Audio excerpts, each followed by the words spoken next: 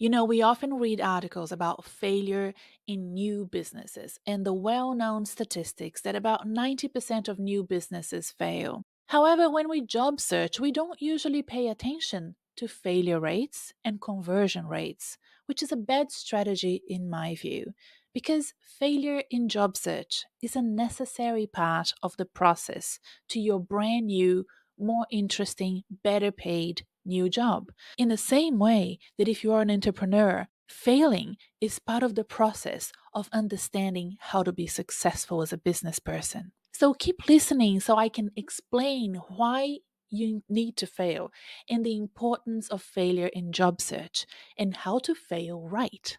Leveraging setbacks and cultivating this growth mindset is important to unlock career opportunities.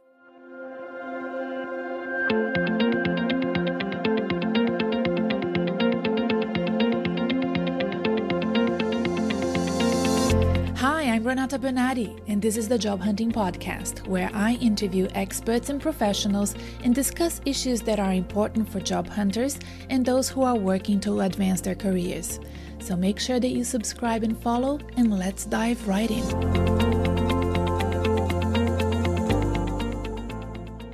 Look, every job hunter is well aware of the daunting challenges that come with finding employment.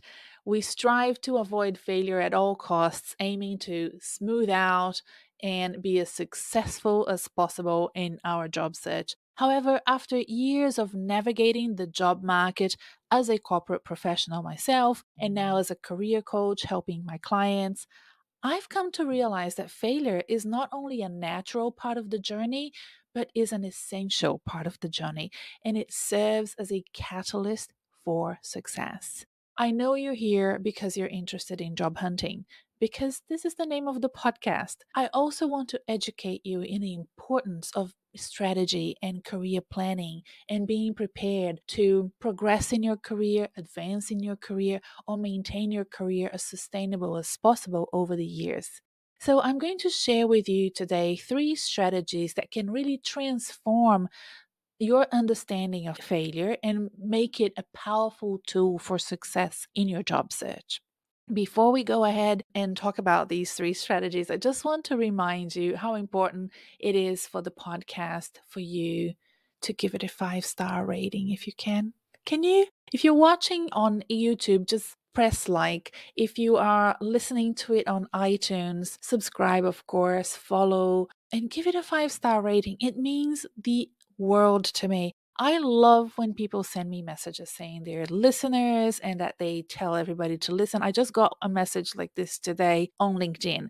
Awesome. I really do. It makes my day. It makes me really happy, right? But in terms of helping this podcast, if you want to help, giving it a 5-star rating is amazing. If you have a minute to write a little review, oh my gosh, I will just be forever grateful. So please do that if you can. And thank you. Thank you so much for being a listener. I am so impressed with how well this podcast is doing and growing. It's amazing. I'm flabbergasted, to be honest. But thank you so much. And I think it goes to show how important it is for us to share these things and how lonely it is to job search. And, people with all of the information that we have right now still, find it hard to convert. And I'm here for you. Like, you know where to find me. Go to my website, find me, and keep listening. Thank you. All right. So, the first strategy to help you understand the power of failure is this: go to market with a minimal viable pitch and job search strategy. All right. Again, I mentioned the importance of the understanding failure as a business person, right? Like, I have my own business, so I had to really work hard for my business not to fail in its first year. It's now being 3.5 years. I'm very happy where it's at. But one of the things we learn, and I had a business coach. I was so lucky to have a business coach. And I also went to university and I did a commerce degree. So, of course, I kind of hopefully still have a lot of that information in my brain. But, many job hunters, they fall into this trap of waiting until they feel fully prepared to take action. Businesses don't do that. They launch a minimal viable product and then they grow that product family. They expand it, they add to it, they make new versions of it. And job searches can follow a similar strategy for sure. We need to be driven by this belief that we are going to use job search as a continuous learning, continuous improvement strategy. So that should replace the belief that any failure is inherently negative, right? So I mentioned this before. I once had a consultation with a client and she said she applied for a dream job and it was really a perfect job for her. I have to admit, she booked the consultation, then she sent me her resume, her cover letter, and this position description from years ago that she applied for. And she said, look, I didn't get even an interview. Nobody even called me. And that made me so unhappy. I felt like such a failure. It's been 2 years, and now I'm consulting with you to see how I can progress from that because it basically paralyzed her.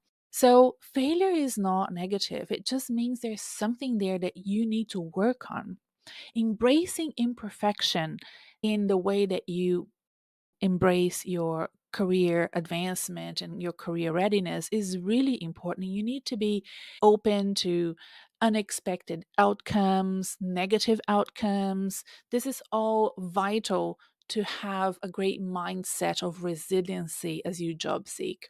So, action often brings more clarity than meticulous planning, right? So, one of the things that we need to understand is that we're not going to learn, and then be perfectly ready and then launch our job search strategy. No, no. Even when you're working with a coach, especially when you're working with a coach, we work on this minimal viable pitch and minimal viable job search strategy to go to market because we know that when we go to market, we learn from feedback that we receive. We learn from observing and listening to recruiters and how people respond to that pitch, how people respond to that job application. Even the smallest setbacks in a job search strategy can offer amazing lessons if you're open to learning and you're paying attention. You're not being driven by anxiety and fear, right? So we know, because we've been listening to this podcast, so we know that, negative bias in our brain can really negatively affect your cognitive abilities. So if you're going to market and you're feeling too anxious, you're in fight and flight mode, your brain is not operating as well, you're not going to be paying attention to those cues. Unless people give you clear feedback, like nobody gave me feedback. Unless people spell it out, you're not paying attention to body language, to, the minutiae, the details, and the subtleness of what's happening around you. And I want you to be feeling comfortable and ready for this. This is why working with a career coach is so good, right? So instead, what can you do? You can refine your job search as you go, as you're getting feedback, and improve and crystallize your offering and the direction you want to take in your career. Okay? So this is really important. For example, let's say you want to get out of your sector and move to a different sector and you're finding it really hard to break into that sector.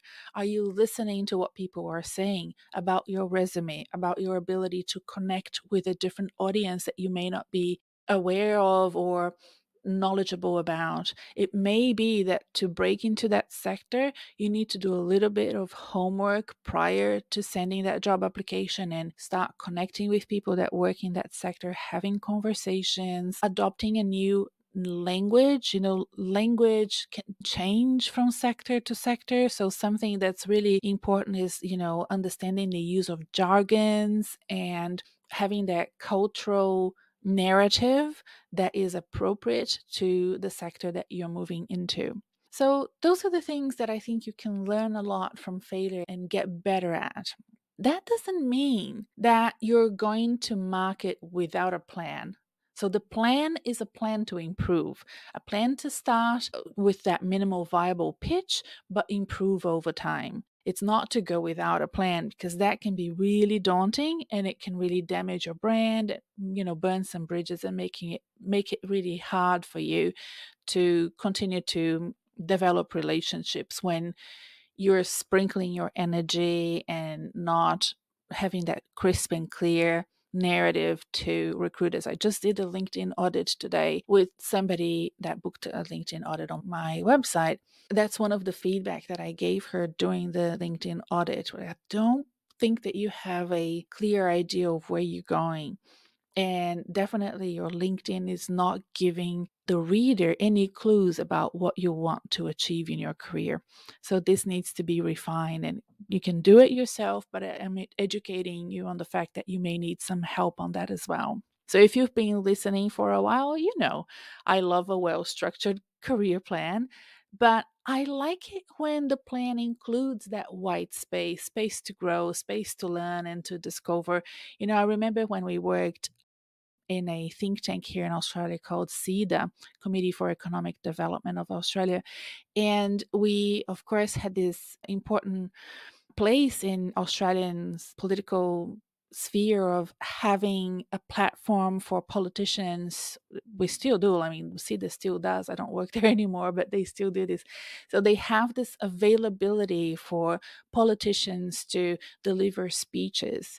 So it was a really tricky business, but we had to have established events, organized way in advance, like a year in advance, with senior business leaders and captains of industry like CEOs and whatnot. So we had that booked. But then we had this huge amount of white space in our calendars because we knew that there would be a white paper or a green paper or recommendations from a report, and whatever the politicians would need a platform that CEDA provided for them to come and talk about whatever was going on. And that idea of white space was new to me at the time, but I love it. I love it now. And I think our lives need that white space. It can't be fully booked all the time. Our career needs that white space to include things that will show up and invite us in and be interesting to think about and maybe incorporate into that overarching strategy.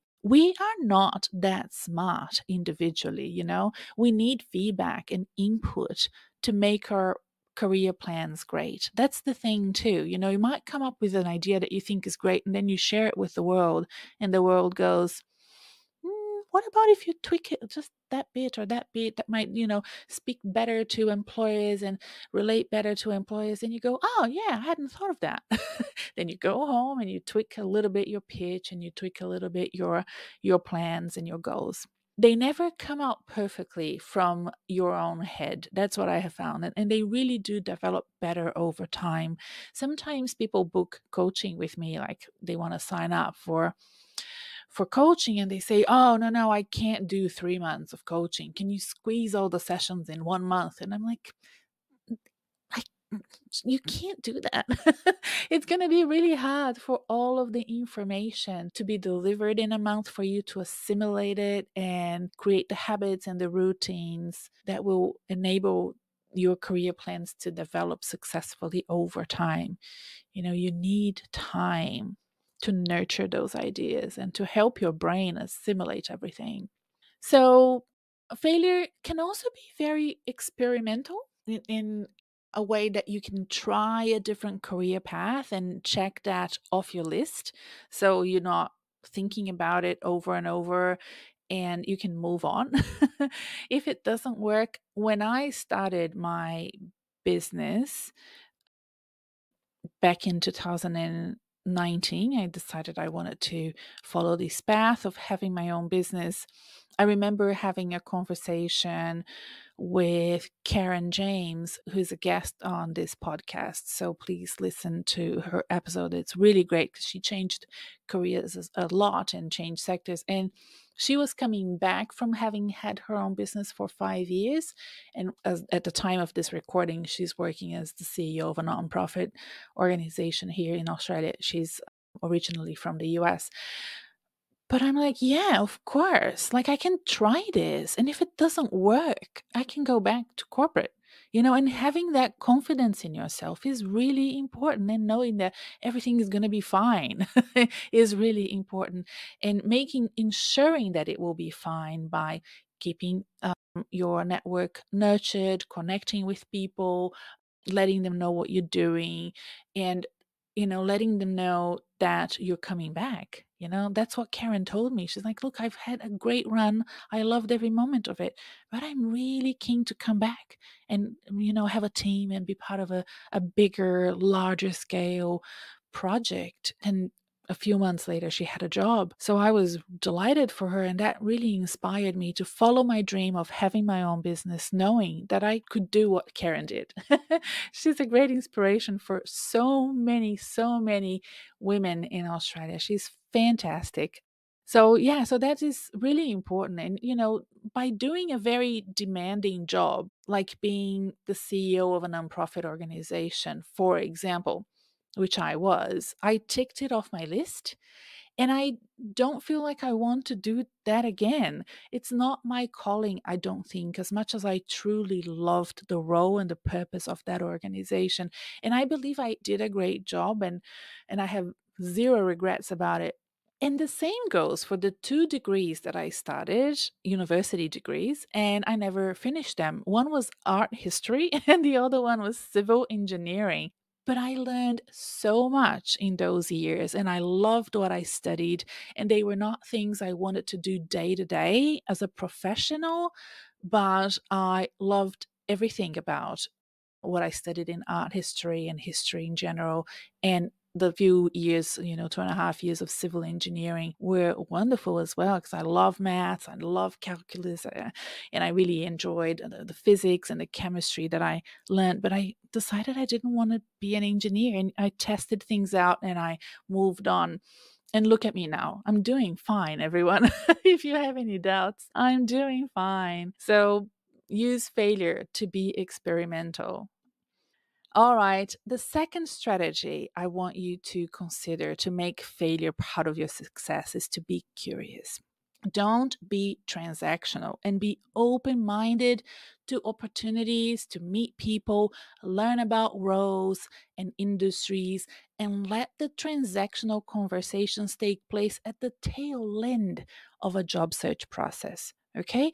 What I mean by that is sometimes we look at a job, but the salary isn't right, or, oh, I don't know this organization, I don't really like that sector, or maybe this is going to be too hard, or too many responsibilities, or I don't know if I can move to this town, or I don't know if I can work full time. Those are all transactional conversations that, in my view, as a job candidate, you should leave it at the tail end of the process. If you're a recruiter listening to this now and you're pulling your hair out, I'm sorry. I'm not here to support the recruiter or the employer. I'm here to support the job candidate, right? I'm here to support the person who is applying for the job. There are lots of people supporting the recruiters and the employers. That's great for them. They have much more resources than the job candidate has. I'm your resource. Use me. So I want you to think differently about job searching, like as if it was a personal development project and the job searching is your research. So I want you to think about job search as if you were a researcher, and researchers approach their studies with a hypothesis, conducting experiments to test its validity. Similarly, as a job hunter, adopting that mindset of experimentation and curiosity is essential. Just go for it, test it out. It could be good, it could be bad, it could be so and so, but don't self select yourself out of the race by A, not applying, or B, putting too many transactional barriers in front of you when you're talking to the recruiter. Oh, the salary is too low. Oh, I don't live in this town. Or, would you accept 4 days instead of 5 days because I can only work 4 days a week? No, just go for it. Test it out. Talk to the people. Have those conversations. Feel, if you're going to enjoy working for that organization. And then when they do offer you a role, you discuss the things you need. All right. So, for example, right now I have clients had that last week and the week before signed contracts, right? One of them said, all right, this is great, but the salary is a little bit below what I expected. Would it be okay to work 4 days a week? And another one, the job was already 4 days a week and the salary was a little bit low. And she said, instead of, I think it was, I don't know, 170, can you make it 180? And they said yes, right? That's 180K, that's annual. So those things that you can negotiate at the tail end. Now, if she had said that at the beginning, I bet your bottom dollar, everyone, she wouldn't have made it to the end. They would have excluded her. But because everybody fell in love with that person along the way, thought of her as the perfect candidate for the position, she then negotiated a better salary. The other one negotiated to do it 4 days a week, right? So, this is how I think you can use curiosity to be open minded. And if it fails, it fails, but you've tried.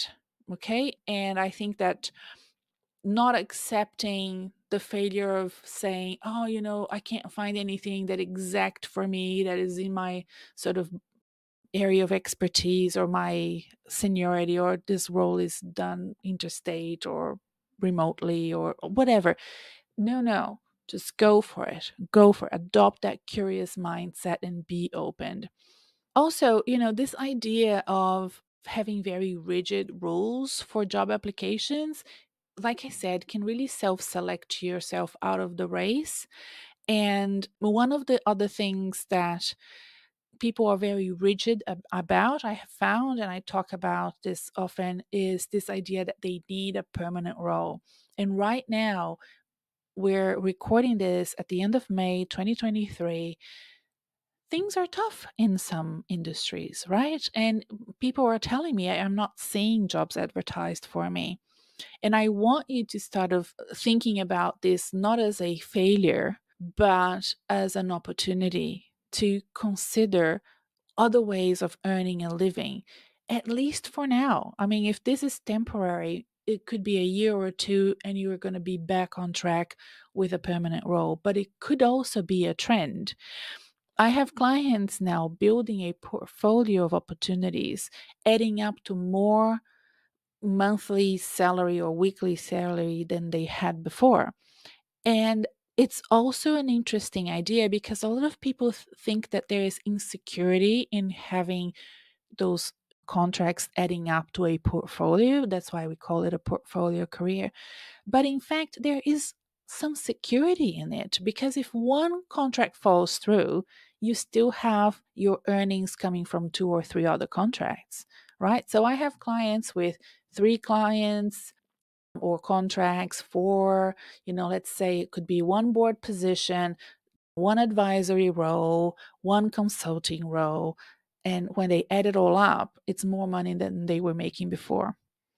Even if it's not more money than you were making before, it's at least, it's you're keeping yourself busy, you're keeping yourself recent in your skills and your work with your industry and the sector that you love, and you're not losing pace, right? So think about those different avenues of making money and leverage from your network and from LinkedIn. LinkedIn audits can be great at opening up opportunities like that. So keep an open mind for this.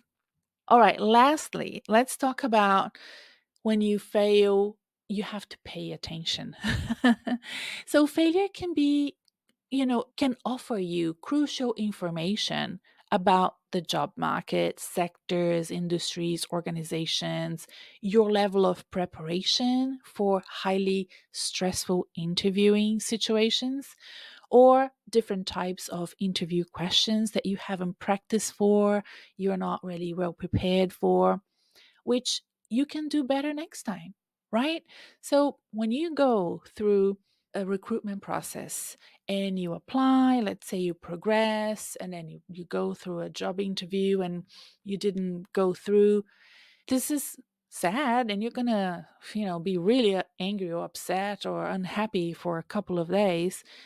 But then I want you to pay attention to what happened and maybe work with a coach to allow you to develop a better, more sophisticated way of applying for that job, dealing with the recruiter, answering those questions in a format that is expected of you. It can really help you build resilience and teach you the art of persistence, which is in fact highly correlated with success. And people think, oh, persistence, grit, it's so correlated with success. Guess what? You only have grit and persistence if you've stumbled and stumbled over and over again. So there is failure in that. So that's quite ironic. The thing that we don't realize about this strong correlation is that to be persistent, to have grit means you have encountered roadblocks and failures along the way. So, there's lots to learn. Stop worrying about feedback. I haven't received the feedback. I called, she didn't explain to me, or she explained in a way that means nothing. I know that when I'm working with clients and they don't get the job, okay, we debrief fully. And I go, tell me everything. Tell me everything that happened from the moment you got in the room to the moment you left. What did they say afterwards? How long did it take for them to get back to you? I can most times unpick everything and everything for me, because I do this all day. This is my job. I don't expect you to know these things, but you should expect me to know, right? I can pick it, I can decipher it, I can really translate those little bits of information for you. And that's how we work. So think about what can you improve next time, how you're going to go about improving it, what have you done well so far, right? Now, of course, so for example, if you converted from job application to job interview, well, and that's a job that you want, then you know that your job application is working and you can do that again. That's a success and you should celebrate it, right? Okay, it converted for a job that I wanted. That's great. I can do that again. Okay. All right, everybody. I hope you've enjoyed this episode. I can't wait to see you next time. And if you want to tap into previous episodes that are kind of related to this one, look at the episode show notes. I'm going to find at least 2 that you can go back and listen to that may help you realize that failure is important to you. Bye. See you next time. I hope that you enjoyed this episode and that you keep in touch. Please subscribe wherever you found this podcast, and if you're inspired and motivated to keep going, check out other episodes. You can also learn more about my services as a career coach in the episode show notes and on my website, renatabernarde.com. That's RENATABERNARDE.com. Ciao for now.